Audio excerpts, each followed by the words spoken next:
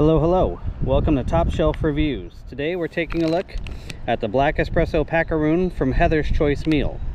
This 1 ounce package contains 160 calories and is made up mostly of coconut, like a macaroon, with a little bit of espresso in there, some maple syrup for sweetness, and then some fantastic cocoa powder and coconut butter.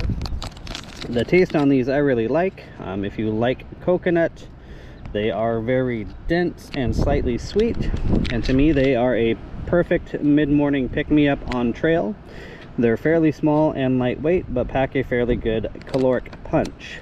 I picked these up for $2.50 a piece from Garage Grown Gear, but I know the Heather's Choice website has 10 packs available.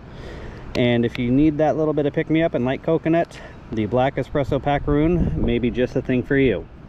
For more information, visit topshelfbackpacking.com, and until I see you again, cheers.